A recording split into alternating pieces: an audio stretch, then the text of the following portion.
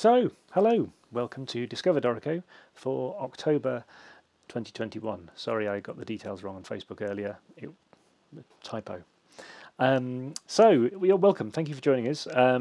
Use this as an audio test, make sure you can hear me and everything's okay, and hopefully somebody will tell me in the chat if there's any problems. I'll be monitoring the chat as we go today, as always. But yes, today, I suppose it's the anniversary of, but Dorico is 5.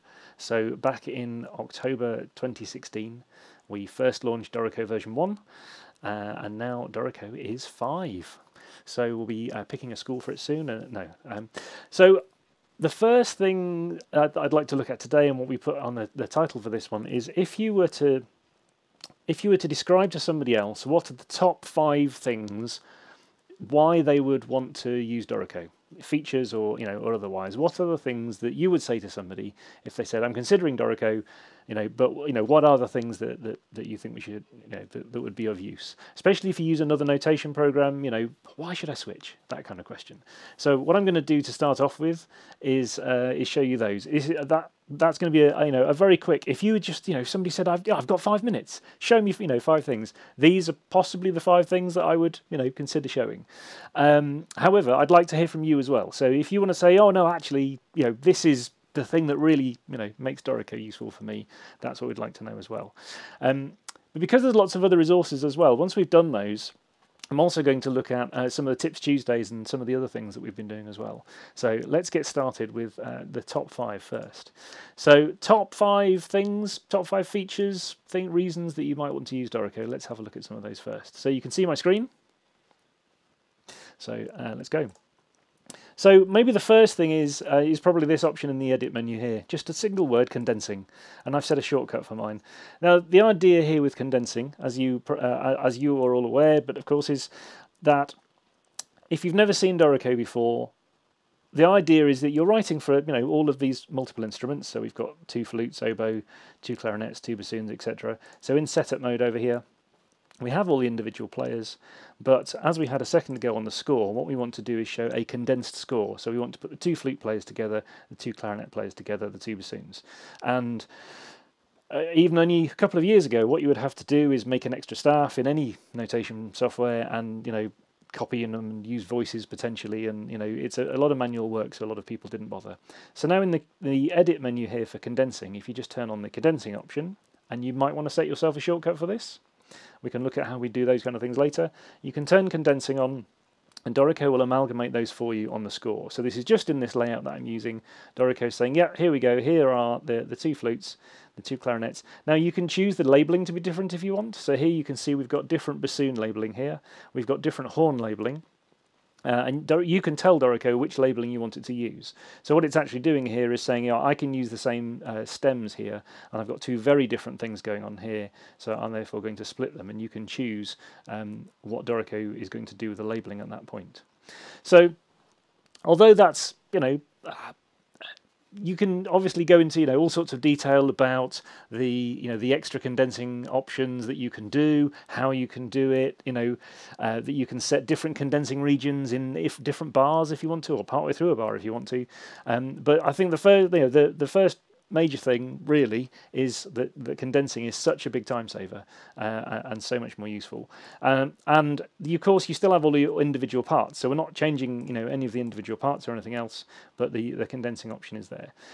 You may also find that if you have your notes and rest colours on, then condensed music will often show up in grey, so that you can then tell what you can and can't edit. So this I think is on by default, so that you will tell that these notes are grey, so you need to uncondense to be able to edit those. But obviously there's only one oboe, so the oboe you'd be able to edit and do whatever you want. Good question, Frank. Where is the cake?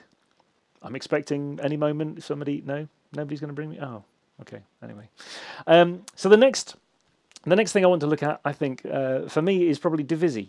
So in this score, if I just scroll around a second, you can see we have some Divisi sections over here. So with the instrumentation we had earlier, we've got the violins here, for example, and violas and the cellos. And I think you can see here we've just got violin, 1, 2, viola, cello, and double bass. If you don't want to scroll up and down and left and right, here's a divisi for the cellos. Then you can go down here to page view and you can switch to galley view, and this maybe will explain how the divisi works as well in quite a useful way. So here, as the piece starts here, we have all the individual instruments in galley view, and it's just one long continuous stream of music now. And at any point, you can right-click on the staff, and as we've done down here, so you can choose the staff. Here's this cello staff here, and you can right-click on it, and you can say staff, and you can then say change divisi or restore unison. So the change divisi is the first option you'd use to set a divisi point, and what we've done here is we have a solo and then a gli altri section here for the cellos. So if I double click on that little signpost there, we can say here's where we've got it set up. You can adjust your labels accordingly, and you can then write for two individual sections, or solo and section as we've got here. So later on then in this piece, if we just scroll around, here we go. Here we've got the violins, so the violins have separated here. The violin twos are still as they were. The violas have separated here, and then towards the end over here of this little excerpt, the cellos do a different divisi where they've got a solo and two gli altri sections. And what's also nice is that when you're doing these divisi sections, here for example, where you've got the cellos,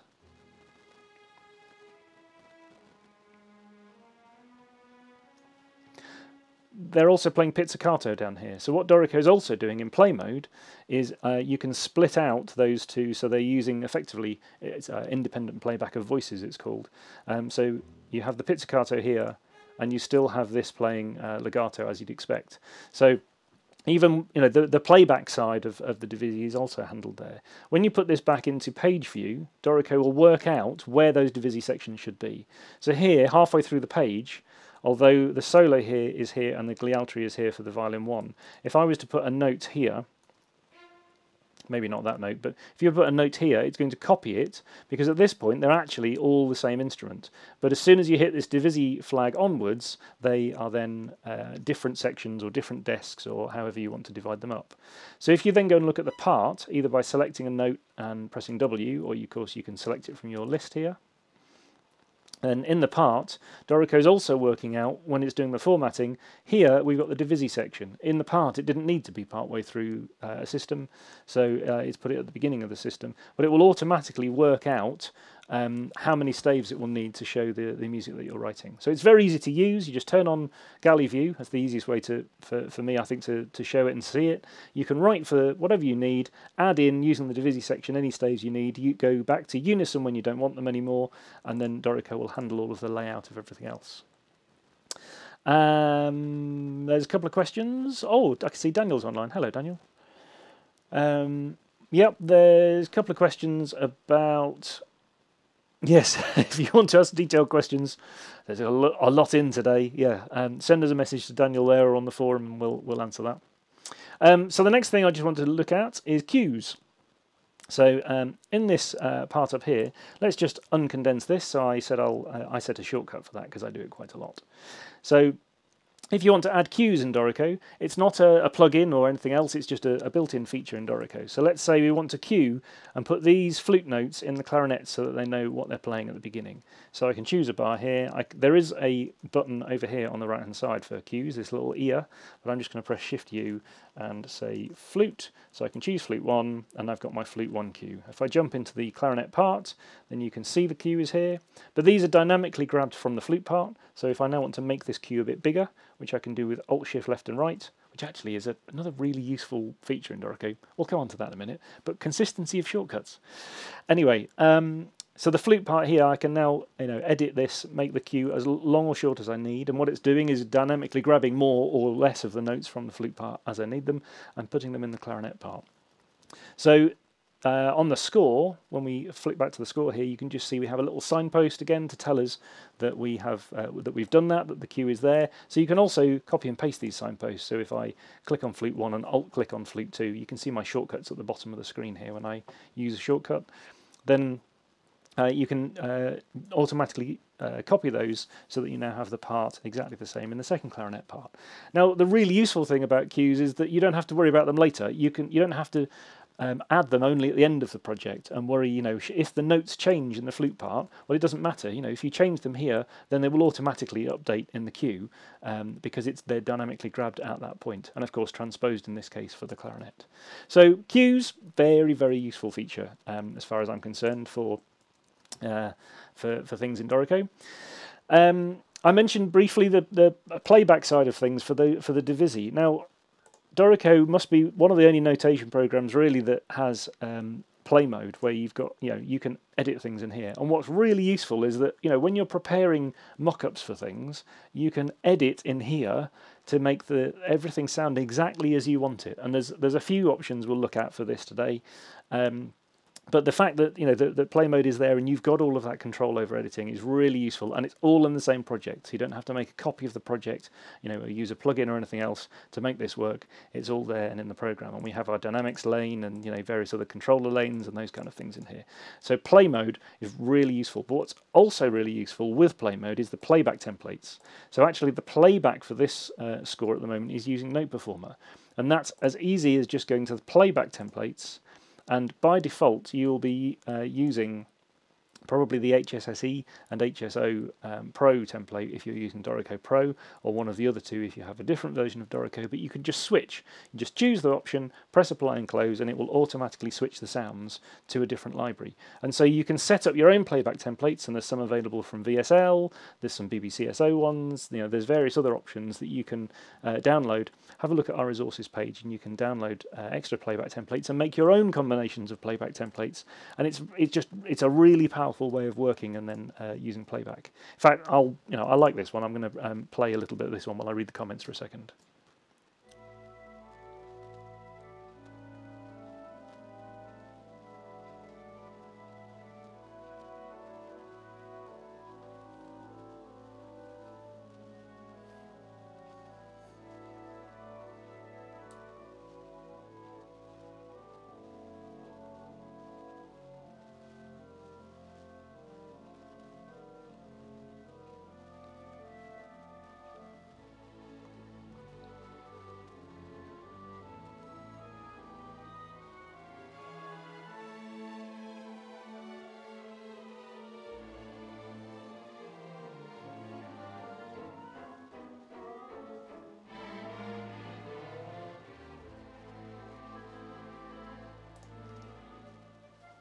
That'll do for now. I saw a couple of questions in there. Oh, the playback was super quiet. Oh, so do I get to play it again while I'm answering comments? There was a comment about using BBCSO and how quick it loads. Well, that will partly depend on your system, but I think if you're using a lot of sample library type stuff, then a lot of people use VE Pro to speed up those kind of things. So I'll play a little bit of this with some better volume, shall I? Let me know if this is better.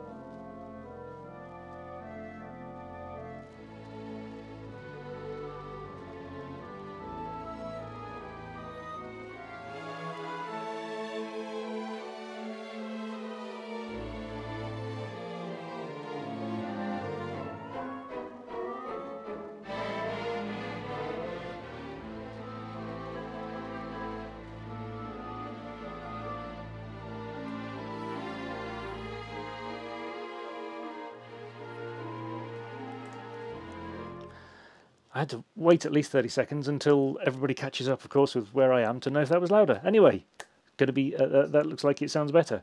So, there you go. The next thing that I want to talk about during this session is really the flexibility in Dorico. Is that there's lots of things you can do with insert mode and just general editing and that kind of thing that are the flexibility in Dorico for me is going to be my number 5, which is, top 5 things I tell people, that you can just start writing music in Dorico, and then when you need to change your mind later on, you can. It's very easy to, move notes, swap things, all those kind of things. So we're going to look at some of those as well, and maybe out of that you'll, pick one of your favourite things that you want to show other people.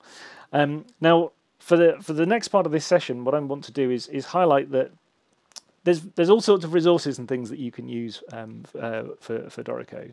If you have a look, for example, in blog.dorico.com, of course, there's our Now We Are 5 is our blog post that Daniel's written. That one's from yesterday.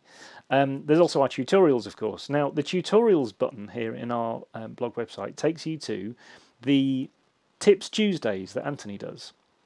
So these are really, really useful little short tips on how to do all sorts of things. So they're also available from our resources page. So if you go to dorico.com/resources, then there's a resources page where you can find all sorts of videos and various other things. And on here, there's also a link to the Tips Tuesdays.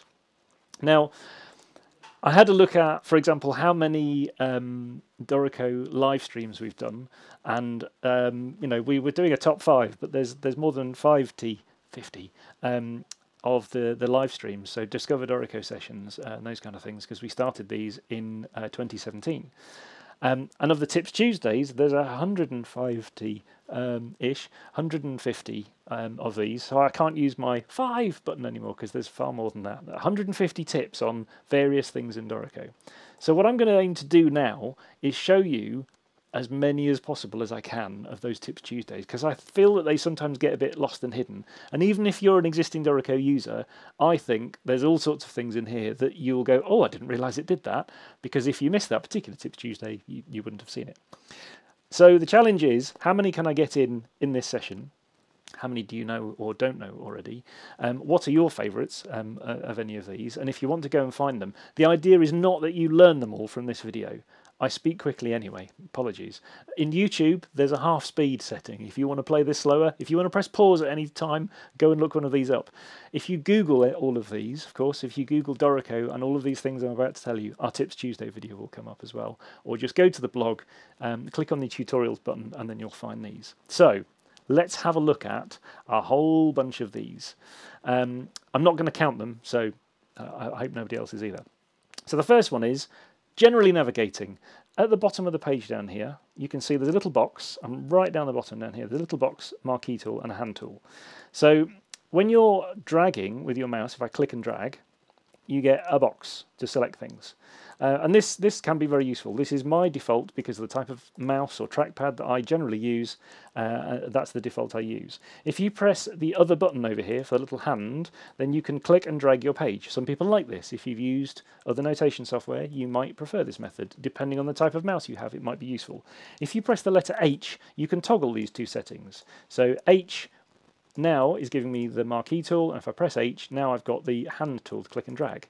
Or if you set your favourite, my favourite being the marquee tool, as you hold down Shift, it temporarily switches to the other option. So now I've got the hand tool. If I let go, now I've got the marquee tool. If I press Shift, now I've got the hand tool. So you can toggle your favourite option of those, or temporarily do it with Shift. So H or Shift.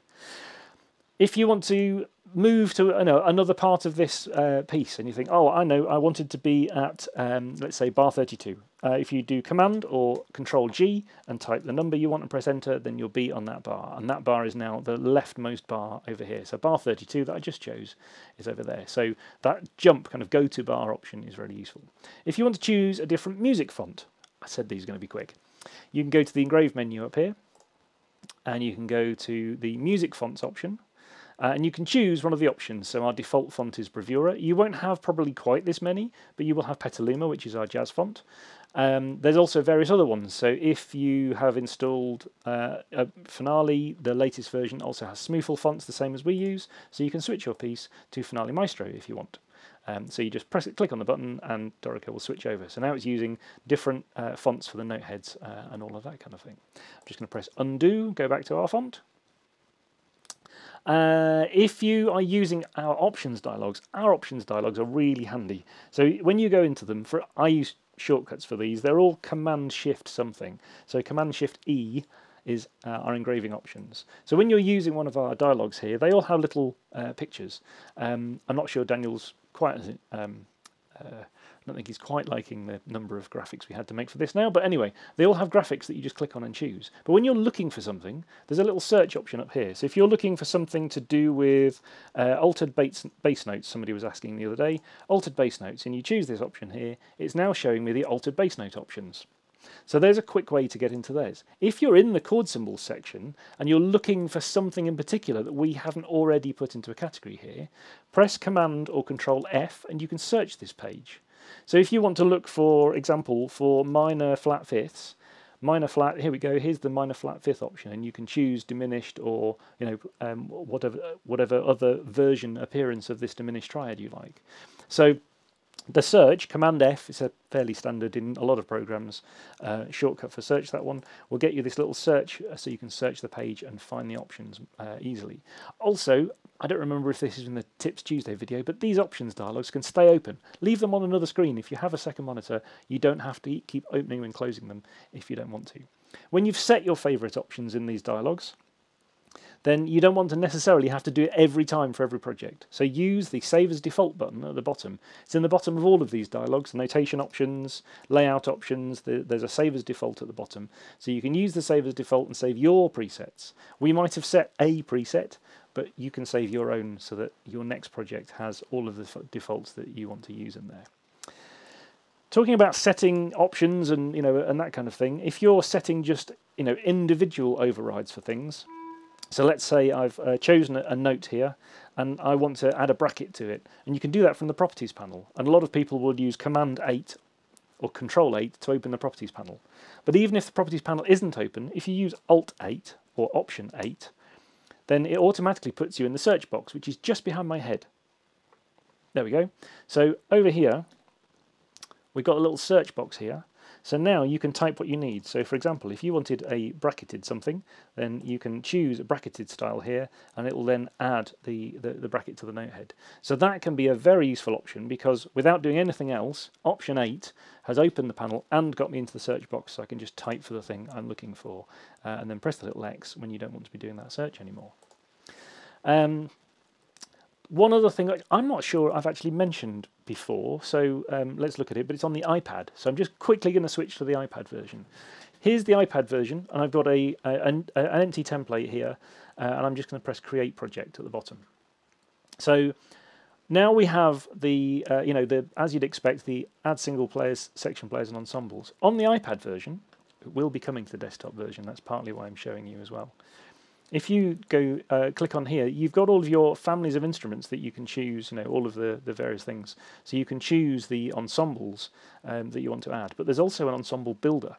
So in here, in the search box, you can type things like piccolo, for example, and put comma flute, or you can say comma 2 flutes, or you can say horn, and things like that. Oh, no, not hen. Help if I could type. So you can add and build your own ensembles, and there's a save button, so you can save your own ensembles and your own combinations of instruments. You can also do things like type 2.2.3.2, which will give you a fairly standard woodwind section, 2 flutes, 2 oboes, 3 clarinets and 2 bassoons. So you can then just say add, and so you can add all of those all in one go. If I click on the ensemble button again, there's also other options, for example, for brass. So when I start typing brass, it says, how about a 4-2-3-0? And you can say, okay, maybe a 4-2-3-1. I'll add a tuba to it, and press add. So you can use some of those shortcuts. You can also set up the score how you want it, but you can set up your own ensembles in there. And the reason I'm showing you in there is it should be available on the desktop version at a date that I can't tell you and won't tell you today. So that's the ensemble builder, which at the moment is on the iPad. Back to the desktop version. Now, I'll get rid of me. You don't really need to see me, do you? So other things that I want to show you from the Tips Tuesday videos. One is to do with flows. So here we have, when you start a project in Dorico, you get flow headers. So you'll get the title, and then you'll get often a number and the title of the flow. And I'm making use of it in this one, but in many cases people don't want that. So go into your layout options, which is Command-Shift-L. It's also available in setup mode in the setup menu. And when you click on flows, you can then say show flow headings never. But before you do that, you have your layouts down here. Use the select all button to select all of your layouts so that you can decide you never want the flow headings for your score or any of your parts. If you're turning it off, you probably want to turn it off for all of them. So that's where you would do that one. Now in this case, I'm not going to do that because I'm going to leave it on, because one of the other options that's really useful for flows is being able to import other music into this project as another flow. So here we can see this piece ends on page 5 over here. It's just one excerpt. If I go File, Import Flows, I can choose another Dorico file, like this one. And I think I've probably shown one of these in a previous session. I can now say when you import this flow, I've only got one flow in this file, in this Dorico file, that's fine. And do I want to create all new players or merge? So I'm going to merge this time. So what it's going to do is I've already got some similar instruments in this project that I have in the one I'm importing. So it's not going to create a whole new set of players, it's just going to merge them with the ones I had. So it's going to think for a minute and add them in as a second flow. So in setup mode now, I have two flows. I've got flow 1, which was the piece we were looking at to start off with, and flow 2, which is called movement 3, part of the Brandenburg 5. And you can see that when I choose each flow, Dorico's kept track of which players existed in each flow. So here are the ones from flow 1, here are the ones from flow 2. It's grouped these extra ones at the bottom down here, and it's merged the other ones so that they're the same. So that it's now sorting out the parts for me as well. So for flute 1, here we have flute 1, and then movement 2. And when we go to, what else should we have? Oh, let's just have flute 2. When we look at flute 2, then it's playing here, but it's tacit automatically in movement 2. So Dorico is sorting out the parts, and you can choose the flow at the bottom here, and you can then choose which instruments exist in it. So if you now in the Brandenburg want to add a double bass, you just tick the box, and it will add that instrument into here. Really, really flexible way of working, and really, really very useful.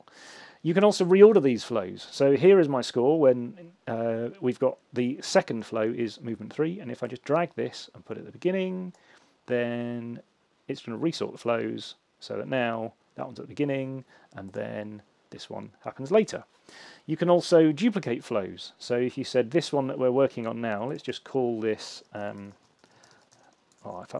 call it Delius. You can right click on it and you can duplicate a flow.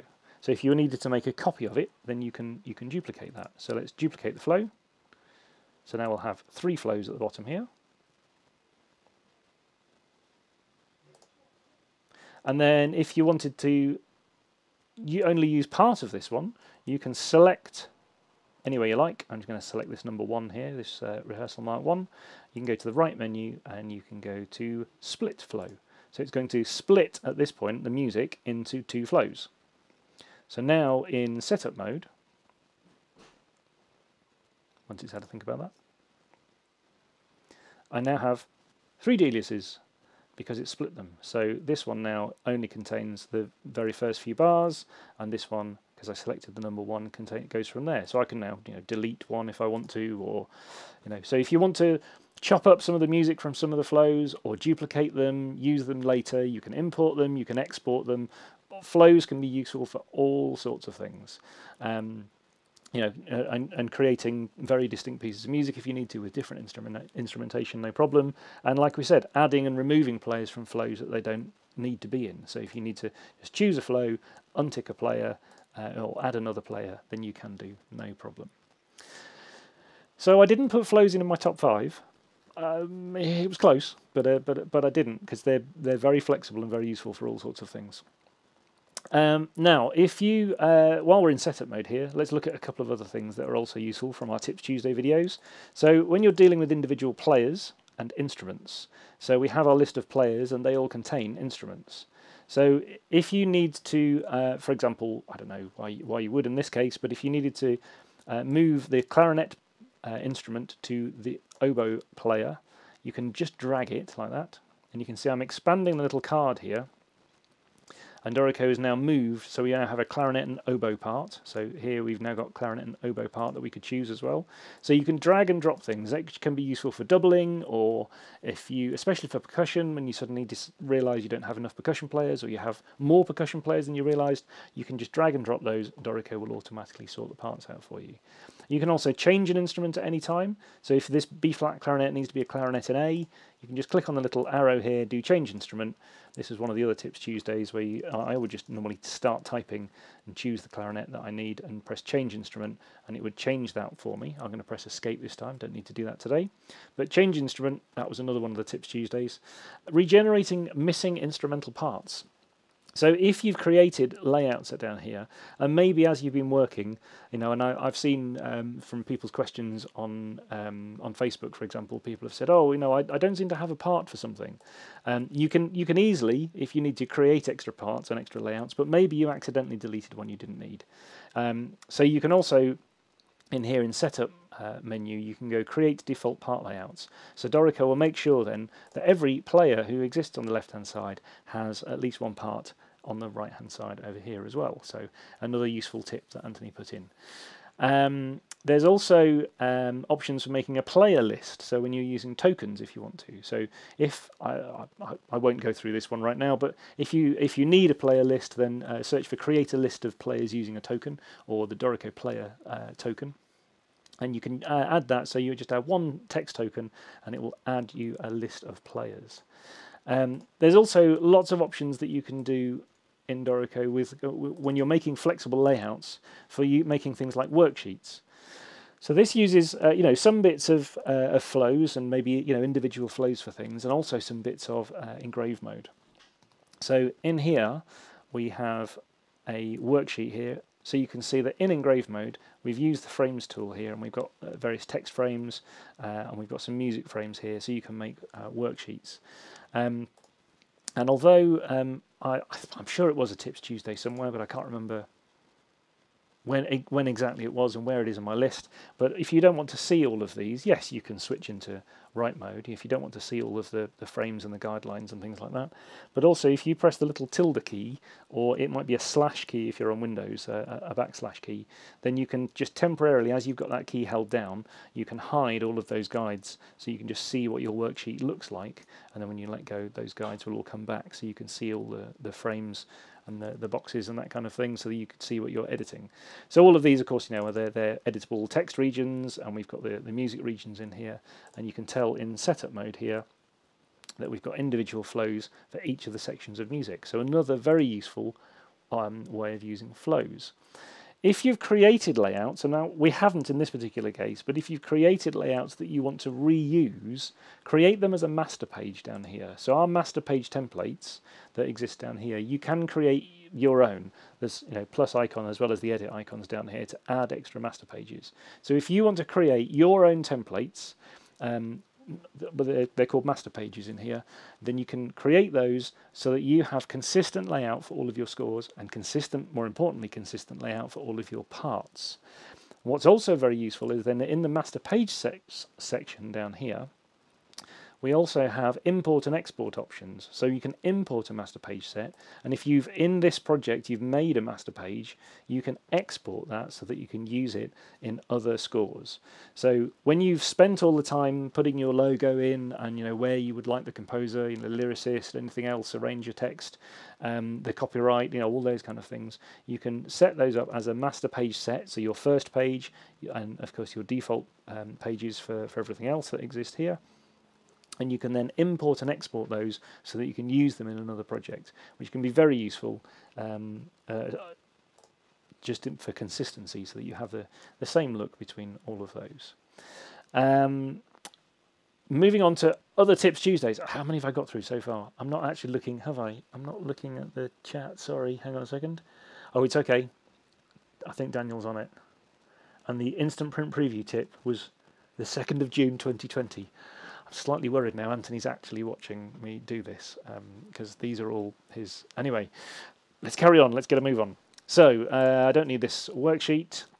Let's say in this piece here, yeah, we'll use this one. So let's say in this piece here, I'm just going to delete some of the music at the end. Let's highlight this, delete it, a bit more maybe. What you will sometimes find in Dorico is that you'll maybe get some blank bars at the end here. And one option that you want to do is remove some of these blank bars.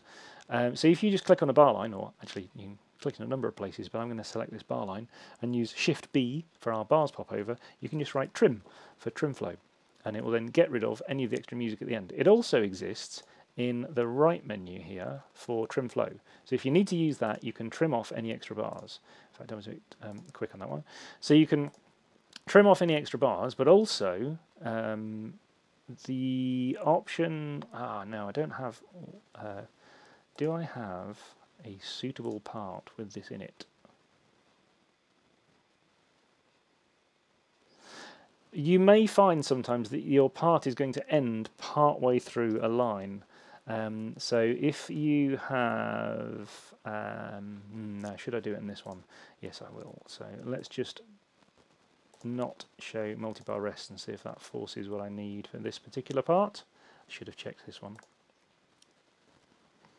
Not in this particular case. Sometimes you'll end partway through a system, and that's because Dorico, if you're only doing, the very first thing you enter in Dorico is just going to be probably an open meter bar, or if you've just entered one bar, you don't want it to stretch all the way across the page. So there's an option in layout options in note spacing for only justify final system in flow when more than 50% full, which means Dorico is only going to justify to the end here if it's got if it's got enough music in there to do it, or if it's got enough bars. If it's got to 50% of across the page, then it will actually do that.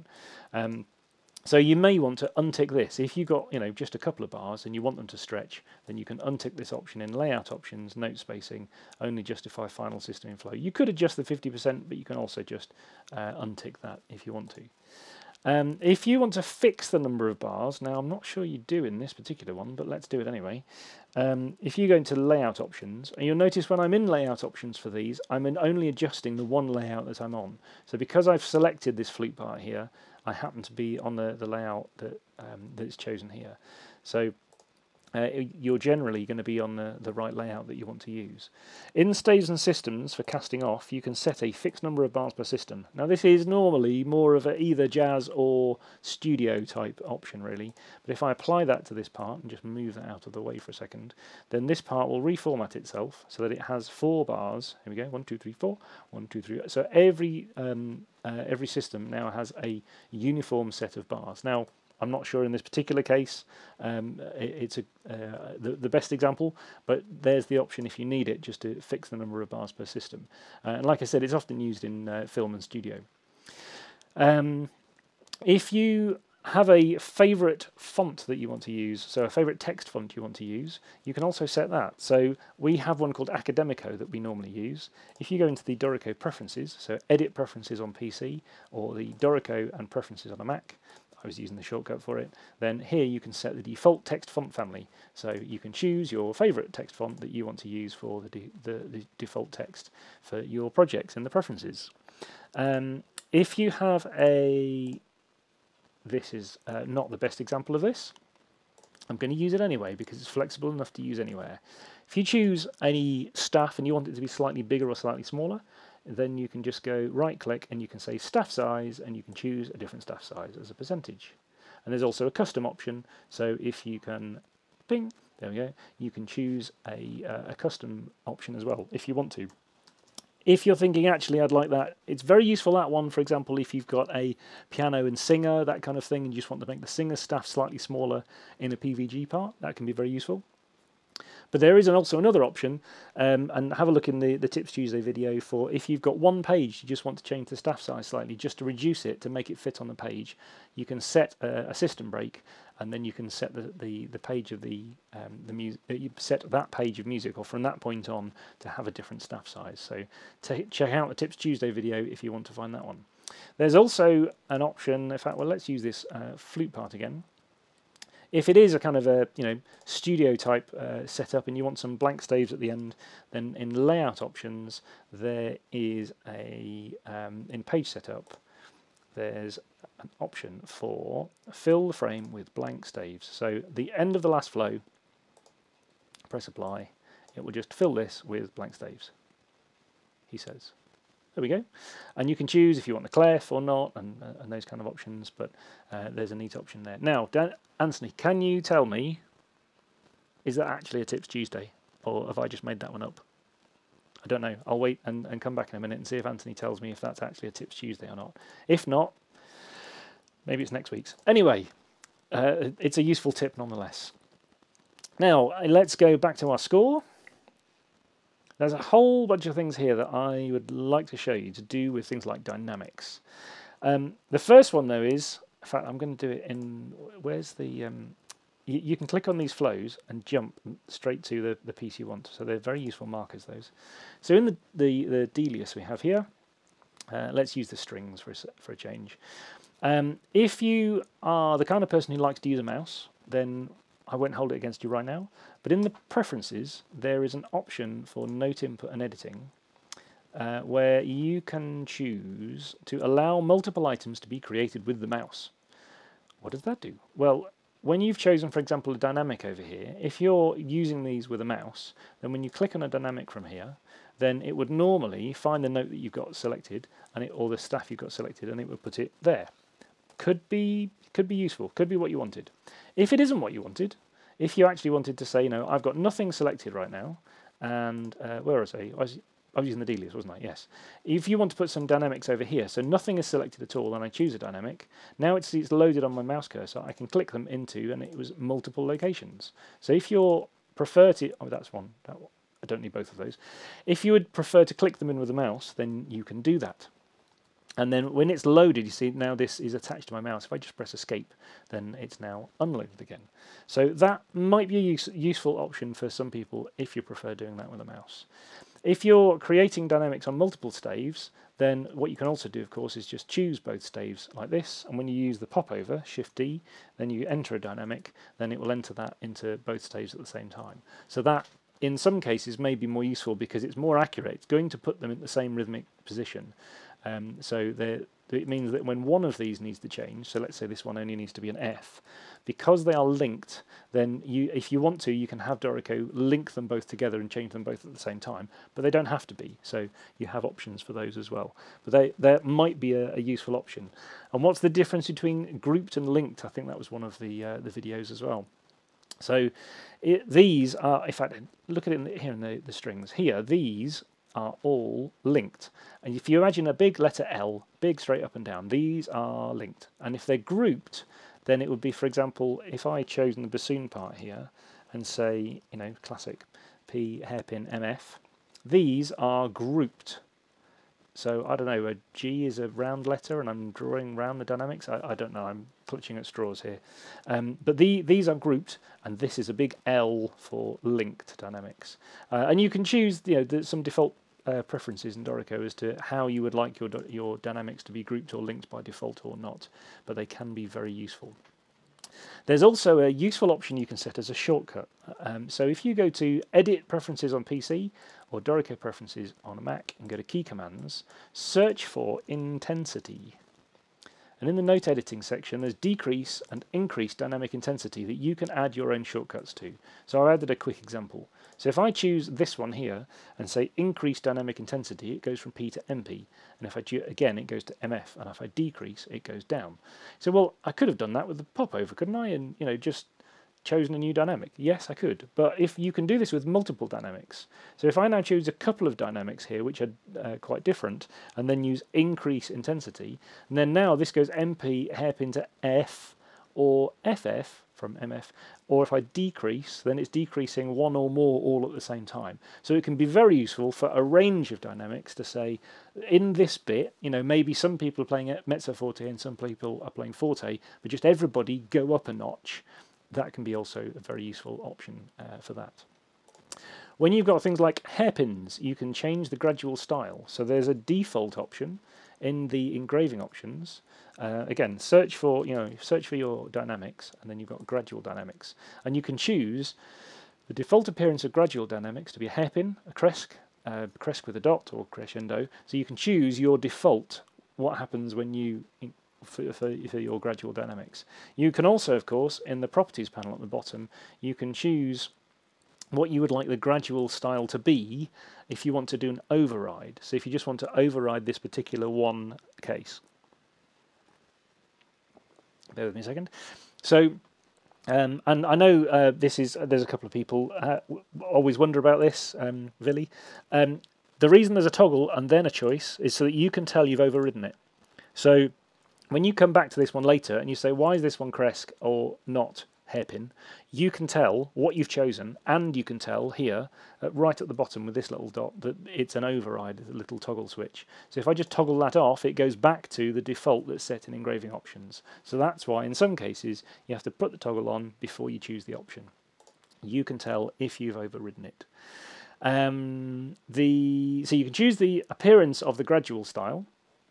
If you have a dynamic you want to add to the middle of a tied note, because of course if you select anywhere, if I select this middle note here, this one comes up a lot where somebody says, how do I add a dynamic in the middle here? Because if you add a dynamic normally, then you're going to get it at the beginning, and that's not where I want it.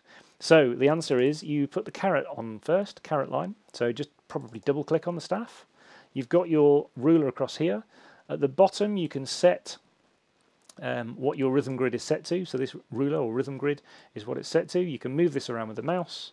So move it around with the mouse. Move it around with the arrows that you can see on screen that I'm actually using. And then if you use the popover now, so if I put this somewhere, let's say here, and use the popover and say mezzo piano, then I can enter the dynamic exactly there. If I was to use a hairpin as well, then when I press enter, then I'll get that, but when I press the space bar, I can now elongate that hairpin to make it longer or shorter. So entering dynamics in the middle of a tie chain, start the caret line first. There's also, similarly, if you're using the caret line, you can split a tie chain. You don't have to split it on each individual note. So you can untie things if you want to, but you don't need to. So if you click on a note and press U, they'll all untie. But if you just want to split it somewhere, like here, so you can use the arrows again to move this to wherever you need, and when you press U, then it will split those notes. So it was one long tie chain over several bars, and using U, I can split that. So if I press undo and move it somewhere else, then I can split that and decide I want to split it somewhere else. So that can be a very useful option, again, using the caret line, both for dynamics in the middle of tie chains and to use the scissors tool. Back to some dynamics. I've got a hairpin here. There is a flared end option. So if you want to use the flared end of the hairpin, then you can do. Just choose that from the properties panel down here. If you go to the engrave section, and then go to the properties panel, then there's also flare size. So if you would like particularly large flares, or if you would like to, I want you to change the width as well. So there you go. So you can change the size of your flares if you want to. There's also down here there's poco or poco, and you can also then choose, is the modifier going to be above or below, or is it going to be in the middle? Which actually in this case is going to bring me on to another one, which is that I can use similar shortcuts, Alt, Shift, Right, to extend or contract notes and dynamics. So here's the option for doing that with dynamics. Where Poco Poco sits, for example, is also, of course, in engraving options. So very similar, you can search for it in there if you want to, if you have a preferred option, and of course use the Save as Default. And when you're doing anything with dynamics, this of course is just the graphical editing, really, of how this is displaying, as well as where it's attached to on the staff. But it's the graphical changes. In play mode, if you've got something selected, when you switch to play mode, it will expand automatically to show you here the instrument that we're looking at. And if you open the dynamics lane at the bottom here, then you can also see, and you can edit how much that hairpin is actually going to sound. And there's also, you can use the pencil tool. So if it's a flared end, and it means you want your dynamic to actually do that and kind of not be just a line, but you can draw it in with a pencil tool, then you can do that too in the dynamics lane. And what Dorico is actually doing here is it's using either the velocity, if that was appropriate at this point, and it's not because it's a tied note, or it's using a CC option. So this is using CC11, and it will be drawing in the CC data. But all you have to worry about, if you want to, you can edit the CC data, but you only need to change the dynamics option, and Dorico will sort out the other bits for you. So, is anybody keeping a tally how many tips this is yet? No, it'll be something that ends in 5, I'm sure. Sure it is. So, back to write mode. Another tip is when you're editing lots of things, press F if you want to flip them. So flip them to the other side of the staff. Excuse me. Choose a note. If you want to flip the stem, just use F. There's a quick tip. And that one's all the way back from Dorico 2 something? Yeah, 2.2 I think. You can lengthen and shorten notes, as I said before. So if you choose these notes, bit sinister, Alt-Shift, left and right. I very, very, very rarely enter ties because I just use Alt-Shift, left and right, and extend and contract notes. So if I was entering a note, let's say, let's go the violas up here. So if I enter a note here, and then I want it to go on into the next bar, then Alt-Shift, right. And it will move, it will go on by, it's the same rhythm grid that I had before, which is set in the bottom corner down here. So it will move on by the rhythm grid. So Alt is move, left and right, and Alt-Shift is extend, left and right. Well, extend to the right, obviously, or contract to the left. So Alt-Shift, really, really useful. I use that one quite a lot. I noticed on Facebook when I talked about what are your top 5 things and people were talking about shortcuts and things, one person said one of their favourites was also things like moving music to another staff. So if you've got a note chosen and you choose, say, Alt-M, then it will go to the staff below. It's based on the cross-staff beaming, N for November and M for Mother shortcuts. But if you use Alt, then it's move, so it moves them to the staff above and the staff below. And although it's not, in fact, those ones exist in Paste Special as well, as move to staff above, move to staff below, default shortcuts. There's also duplicate to staff above and below. And you can set shortcuts for these, and I really heartily recommend it. So if you have a note selected, and you then use your shortcut for duplicate to staff below, it will obviously do exactly that. But it also works for all sorts of things. So if you have a dynamic and you want to duplicate it to the staff below, you can do that. You don't need to do anything else. If you have a... What was the example somebody said the other day? Pits or something, I think? That they wanted to enter? I don't remember. But if they had a playing technique, for example, and then you want to duplicate it to the staff below, it's a really, really handy shortcut. I don't actually use staff above very often. I must obviously work from the top down, but there is a duplicate to staff above as well, and they're really handy. And one of the things I really like, even versus copy and paste, is that because it's duplicate, it's putting it in exactly the same rhythmic position. So it's not going to cause you any problems later on with condensing, for example, where the 2 items are an 8th note different in each part because when you clicked to copy and paste them, they're not in exactly the same place. So it's just a really useful, I think, option is duplicate. So go into your key commands, search for duplicate, duplicate to staff above or below, set yourself a shortcut for that. There's also a couple of other kind of useful, similar kind of, I suppose it's a copy type command really, isn't it? Let's say the oboe part here, which I'm going to select with command or control on PC, and the flute part here, there's an edit paste special command for swap. So it's like a double copy and paste. It cuts out both bits, swaps them around and puts them back in again. So swap can be a very useful option, and if you think you might want to use that a lot, set yourself a shortcut for it. It doesn't have a default one. You can also, let's just have a look in a different file. You can swap music between voices as well. So to be honest, I think I probably use this one more often when I've made a mistake. So if we have a look in this one, go to bar 40. Here, I've entered the music, but actually I've used the wrong voice. There's 2 voices and they're the wrong way around, and I've now got rests in random places and that kind of thing. So if I right-click on here and I go to voices, I can swap voice contents. So it's a similar kind of swap command, except particularly for voices. So now it's put them back the right way around. And if you turn on the voice colours option, then you'd see that the voices were the wrong way around, and that may also give you a clue. But the swapping between voices is very useful. Also, of course, paste into voice. So if you're copying from somewhere else, when you're doing a paste, in the paste special, there's paste into voice as well. And this might be, I suppose, well, you might use this as a right-click as well. So if you copy something, when you right-click and do paste special, then you also have paste into voice here, so you can paste into a particular voice if that's useful, which includes slash voices, which is probably where I personally use it most often. Select some notes from one staff and paste that rhythm then as a slash into a slashed voice. If you are doing things like, yeah, let's do this one. If you make a selection, and in the right menu there are some options for editing duration. So things like double note duration. So if you've written something out and you've got the note durations wrong, you don't have to rewrite them. In some cases, you can just turn on insert mode and use the normal shortcuts to change the notes. But sometimes, especially if the notes are differing note lengths, then you just want to use halve or double note duration to correct something that you've done. So the halve and double can be very useful in there. If you're on kind of note lengths and that kind of thing, in fact, let's just go back to this one for a minute. I have... do we have any blank? No, I'll use a blank one. So let's say new flow.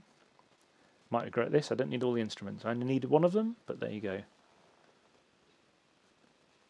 Anthony's just said in the chat, all of these editing commands are some of my favourite features of Dorico. There they are, yeah, it's really handy. Oh yes, I shouldn't have done it in this one, should I? It doesn't matter, right. So now I've got some more Delius and I've got a blank flow. Good, I have a blank flow with a flute part. So, let's say we are going to have some time to start off with, and we are going to have some bars. And we'll go in this flute part, we'll go to play mode. And what I want to do is look at some other editing type stuff. So in our last flow, make sure you've got the right flow selected. I'm just going to drag in a MIDI part. So I'll drag this one on and drop it in the flute part here. So some of the options are particular to do with MIDI data, and instead of playing any of this in live, I'm just going to drag in this MIDI part instead. So if you've got MIDI parts that you've brought in, they may or may not be correct. It may be that you need to use the requantize option. So for example, if I requantize this and I turn off fill gaps, then you sometimes may import MIDI that might not be the cleanest. So requantize can be really useful because you can fill gaps and things, you can choose different note values, you can press OK and it will requantize the music and make it a bit cleaner. Sometimes you want the opposite, you want to choose some of these notes and you need to use requantize. You can see I use this a lot because I've set myself a shortcut for it, and you might want to choose a different option here and requantize them that way. I think that might be maybe an enharmonic change is needed on that one. So requantize is a really useful option. There's also some other functions which I have a sneaky feeling that Dan Cried is he's ahead of me. Thanks, Dan. Sometimes you want to use things like the right menu, edit duration, and extend to next note. So what it's doing is it's filling in, basically removing all the rests. It's extending all of those notes to the next note. Now maybe you didn't want the whole passage, maybe it was only in that bar. It depends on the selection you've got, but it would extend all of those to the next note. The other option is if you've got, for example, let's take this one. If you have either imported, been editing, or been playing live, or anything else, and your notes have ended up something like maybe this, where you've got lots of overlaps. So if you've played in a piano part maybe and you've got lots of overlaps and that kind of thing, you can just select all of the notes and you can go to the right menu and you can go to edit duration and you can say shorten to next note. So it will make sure that each note doesn't overlap with the next one. So it will tidy those kind of things up. So like I said, for piano parts and that kind of thing where you've got overlaps because you used an expression pedal or it's just the way I sometimes play, that kind of thing, can clean it up and then you can add the pedal line, which of course will give you the same effect in the end, but you need the cleaner notation to start off with. So that's also another really useful one. And of course, although you don't have it in the desktop version yet, if you are using an iPad, then in the iPad version, in the properties section at the bottom down here, we also have, as well as our mixer, we have an editor. So if I just jump into another project, like that one will do, then when you make a selection here, you're also going to see that at the bottom. So you don't have to jump into play mode every time to make some of these changes. You can do it at the bottom down here and edit individual notes while you're still in write mode. Will it come into the desktop version in the next version? I should think so. When is that? Oh, sorry, I can't tell you. Oh yes, if you have, let's say, this note, and you actually wanted it to just be longer for some reason, just for one note, but not all the way to this note. There's also, I mean, this is one you probably want a shortcut for. You want to use it quick. Extend to end of selection. Because I've selected that note and the next bar, it's just going to extend that note to wherever I'd selected to. Might be a nice little thing that somebody wants to use. It was another Tips Tuesday. Forced duration, and in some meters, so let's say 12/8. When you enter things like a half note, he says pressing whole note. When you enter things like a half note, Dorico will say, right, we're in 12/8, so I'm going to write it like this. It may be that you don't want to write it like that. You actually, for whatever reason, wanted a half note. So you should, in that case, press O for forced duration. You'll see the little G clamp over here on the left-hand side light up. And forced duration could be very useful then, because you can say, for example, when you're entering things, I want to specifically say that it's a half note or anything else that you choose. You will need to change the note length. So, for example, then I just made it smaller temporarily and made it longer again. Or you can, add a rhythm dot or, remove it, that kind of thing. Make it longer, make it shorter again to change it, but then you have forced the duration. And now when you select other notes, you'll see that they are not forced. And when you select that note again later, you'll see that it is. So if you ever want to put that back, you can just press O or that little button and it will put it back to be notated in the meter that you're currently in. So that's forced duration. Another tiny little thing is when you're using slash notes, sorry, grace notes, slashes or non-slashed. So over here, we've got a little grace note, and it says slash is the grace note option. So if I hold down, press slash on my keyboard, then if I entered a note, then, oh, I don't really want it as a half note, but thanks anyway. So I then get a slashed grace note. Marvellous. Undo. If I hold down Alt and press the slash key, then over here, that tiny slash in that button has disappeared. So now I won't get a slashed version. So you now, of course, playback will be different for both of those, depending on whether or not it has a slash on the tail. And in the properties panel at the bottom, you can choose the grace note type later on as well if you want to. But Alt, when you're inputting things, will let you toggle between them. So Alt and slash will toggle between those two options. That's another Tips Tuesday. If you've made a mistake, I've made a few today, and you want to insert music, then hopefully you're all aware, but maybe one to tell your friends is about insert mode. Hold down, press I for insert mode. You get these little chevrons. You get this little icon lit up over here, and now it's more like typing into Microsoft Word when you've missed out a letter. Anything I now type, so if I choose a note value over here on the left, and I enter some notes, it will push all of the other notes out of the way. It'll keep going. It's a bit high, but it will keep going and push all of those other notes out of the way. And if I press delete, then it will bring them out. So it will delete those notes and pull all the other ones back again. So insert mode can be really useful when you've made a mistake. You can use it for editing as well. So if you're selecting notes and changing the note value, then you'll sometimes say, oh, it disappeared, where did the other one go? If you press I for insert and then change it, then it will keep both of those notes and make space for them as well by pushing everything else in that voice out of the way. If you're entering some music and then you're copying it to another part, for example, for flute 2, so here's flute 1, let's say we were now copying this to flute 2, we could copy it down, but when we're putting in the new pitches instead, you can turn on the caret line, press L for lock duration, and then you can just play, for example, on your MIDI keyboard, you can play the new pitches, and you're not having to change the note values at all. It's just entering the new pitches. So that's lock duration, that's the little lock symbol over here, or the letter L. If you then decide, actually, this was supposed to have a pickup, then in our popover, where you can type, for example, I want this to be in 6/8 or 9/8 or otherwise, you can also say, I do want 12/8, but comma 3, and it will give you 3 beats, so the beats shown at the bottom, so 3 of those will be the pickup bar, so now I have a pickup into 12/8. So there's also some other little tips in the Tips Tuesday video about that one. So convert the first bar of a flow to a pickup bar. If you want to Google that one, you'll find some other options. You can also change the tonality system. So in Dorico over here, you've got 12 EDO and 24 EDO. So if you want to change it, you can choose 24 EDO and then put in the key signature. So for example, if you've got a note selected over here, if you say I want it to switch back to 12, if I say I want 24 EDO and then Shift K and type, for example, atonal, so you can put that in now. This is now going to stay in 24 EDO. So choose that first. So I made the selection where I want it to go from.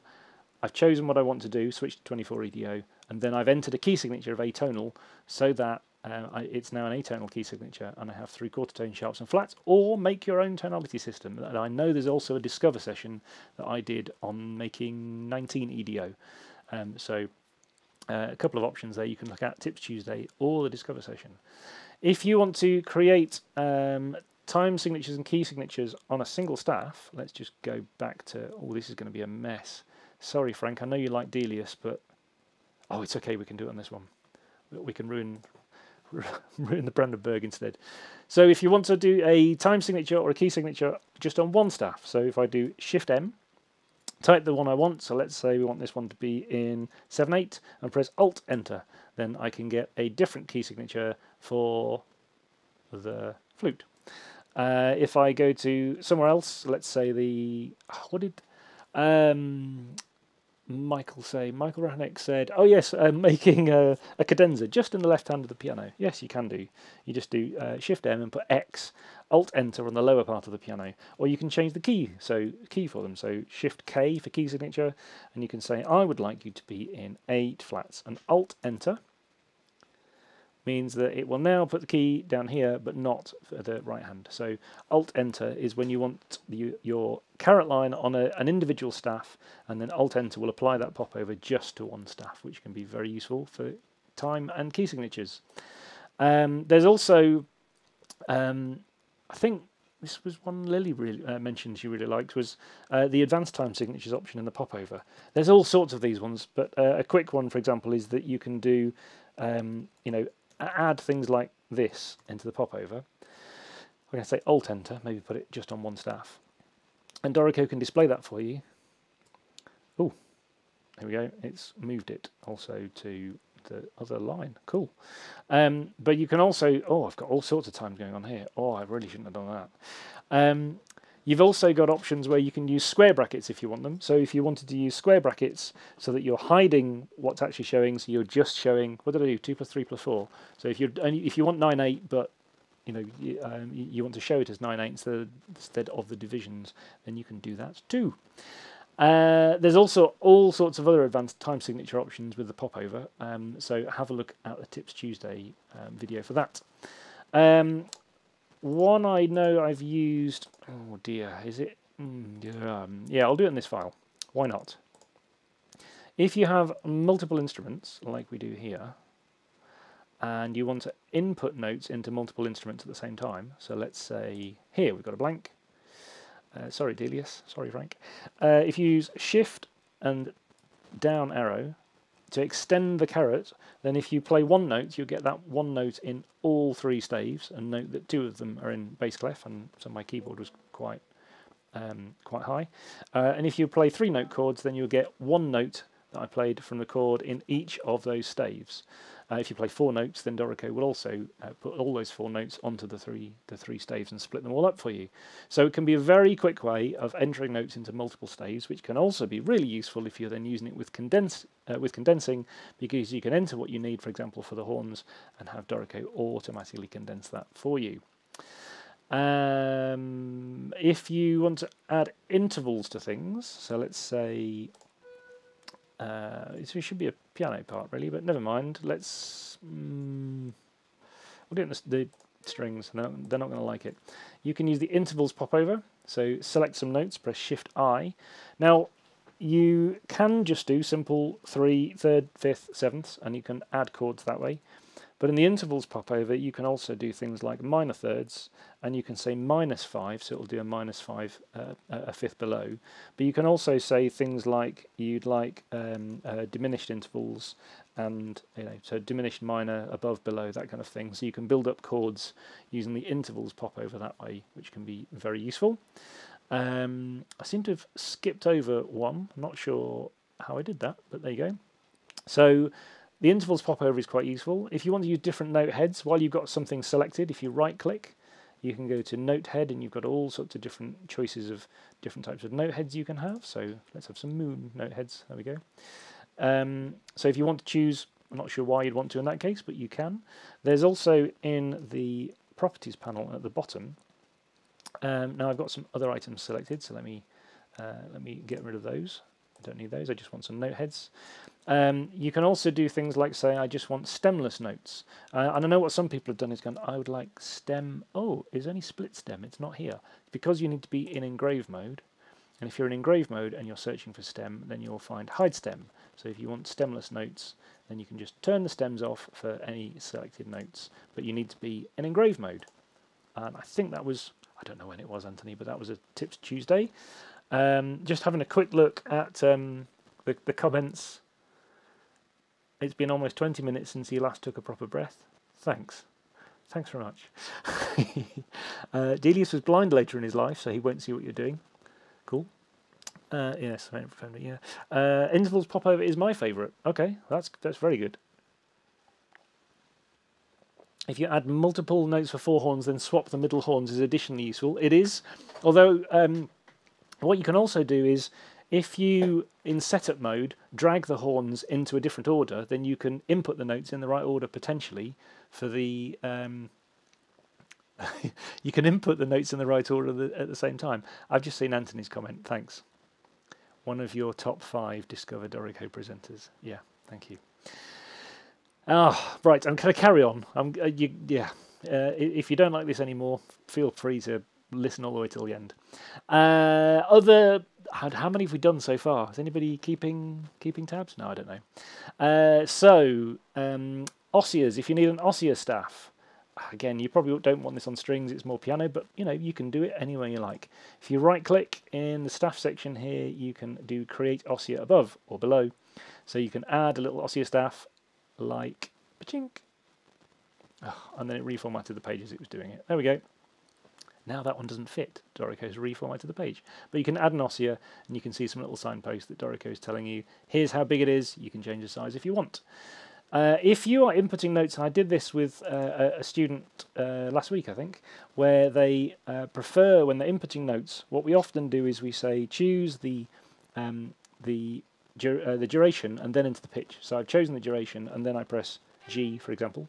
But if you want to switch it the other way around, there's an extra button here so that you can toggle it around the other way. So now I can say G, or if actually, for me, usefully on a MIDI keyboard, I can play chords and choose exactly what I want, and then choose the duration later once I've actually decided what the one is I want.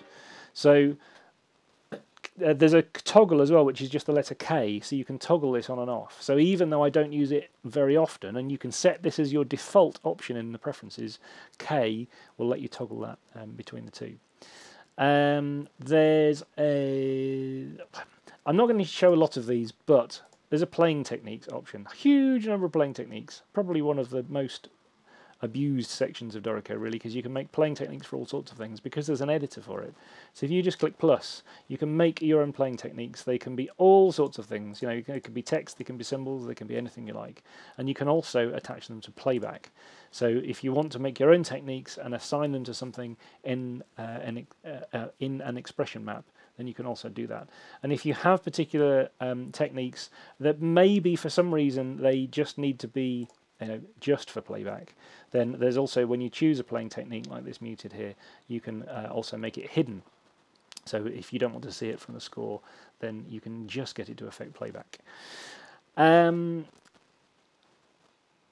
not entirely sure why that one's in this section, but anyway, it is. So the repeats pop over. This one, I noticed somebody the other day said, this is one of my favourites, I really like this, and I'll admit, it's really, really handy. If you choose a bar and press Shift-R and just type end, then you get a first and second time repeat ending and a repeat bar. But the repeats popover can also be used for a bunch of other things that we'll come on to in just a second. Honestly, I won't go on all day, I promise. Let's speed up a bit, miss out a couple, because I'm going to be here all day otherwise, but a couple of ones I do want to show you are... Have I already used This one, yes.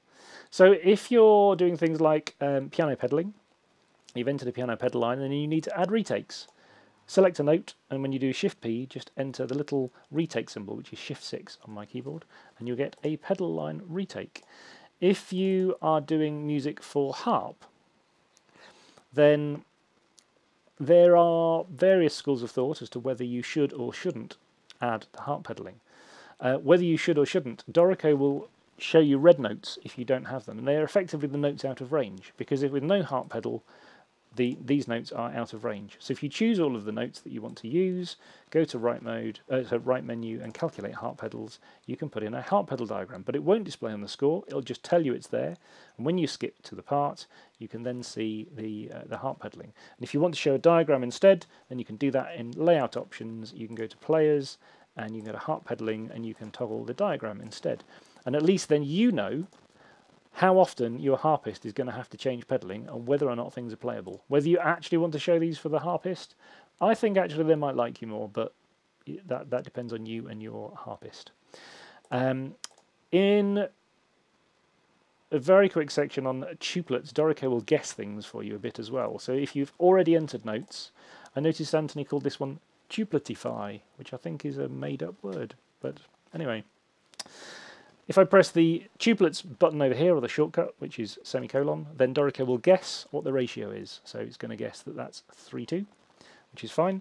If you have a tuplet already, then and you click on the number and press delete, then Dorico will unmake those tuplets. So you don't have to delete the notes, re-enter them as tuplets. You can just add the tuplets or delete them later on. You'll get different results if you're using insert mode. Give it a try. If you want to do very large tuplets, for example these ones here, these are 24 in the time of 22, and I've then hidden everything because in this particular piece they're not showing you what the tuplet is, but you can do ratios of just about anything you like. If you have things overlapping each other, we don't here. I have seen this in somebody's question on Facebook the other day. Yes, who was it? I can't remember. Sorry, I can't remember who it was. They said when they had things overlapping, so let's make one up here. So in engrave mode, if we've got a couple of text markings overlapping each other, Dorico's going to be clever, isn't it? Not do it. If they're overlapping each other, hold down Alt and Shift, and then you can select the items that are underneath each other. Sometimes useful if you have a signpost and some text overlapping, that kind of thing. You can use that, and so you can actually choose the option that you want behind it. A couple of things just on. We better look at a different style for a second. So Anthony did some Tips Tuesdays on slashes and guitar notation type stuff. So slash regions, which are the Shift R popover we've already used, they can be put over the top of existing music and can hide the music underneath.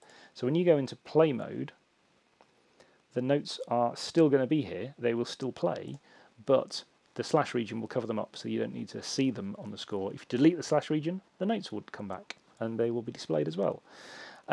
Also chord symbols, and this has come up a couple of times recently on the forum and Facebook, is when you go into setup mode, if you right click on your player, you can choose whether or not the chord symbols will display for that player. So this was a lead synth voice, it wouldn't normally have had the chord symbols, but just for the solo section, so just in the slash region, and you can have a chord symbol region as well, you can show chord symbols just in the slash region so that they are shown in there.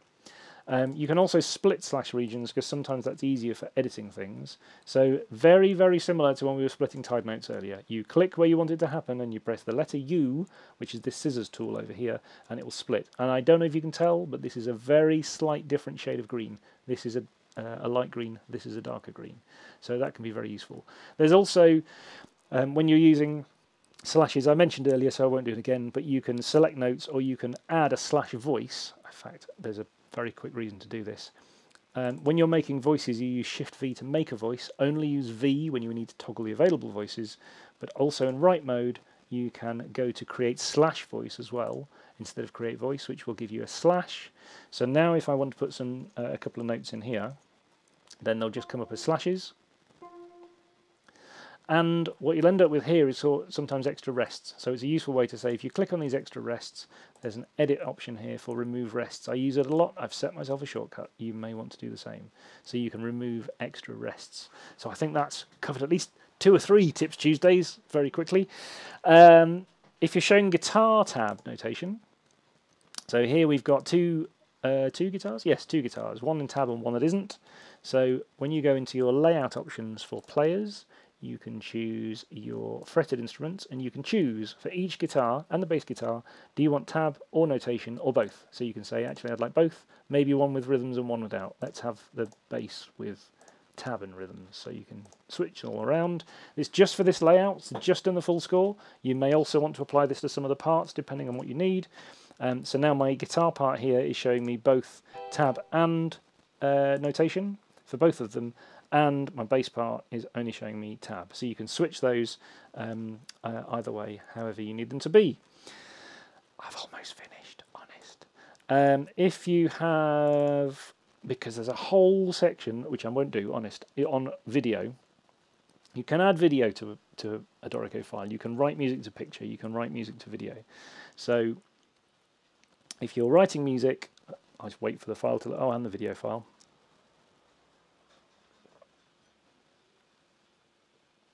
There's a lot of comments today. I'm quite pleased. But it's, and I'd also like to say thank you to Daniel for answering a lot of the questions that are in the comments, and Anthony, I'm sure he did answer the questions as well as ribbing me about things.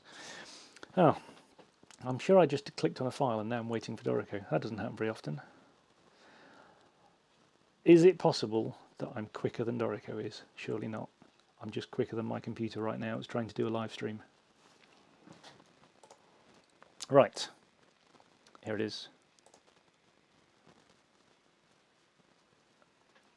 Ah, yes, somebody just pointed out, yes, I keep mentioning Facebook, but yes, there are also Dorico groups in other languages. So there's a Portuguese, and there's a French, and a German, and a Dutch, Italian, yeah, various other pages if you want to join them.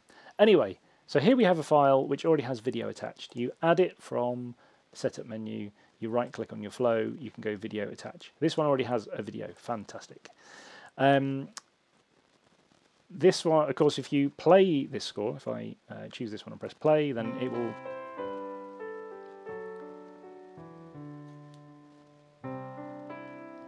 This one's very rubato. In play mode, just so you know, I've added in all of the tempo changes in play mode. I don't know if that's one of Anthony's tips, but there you go, it is now. If you want to make a PVG layout, I know this is one, so in setup mode, so PVG being piano, vocal, guitar, so I'm going to add a new part down here, choose my part, and then I'm going to say I want the singer and the piano. So I'm going to right click on this, I'm going to say PVG for piano, vocal, guitar, I can choose my new part, here I have a new part.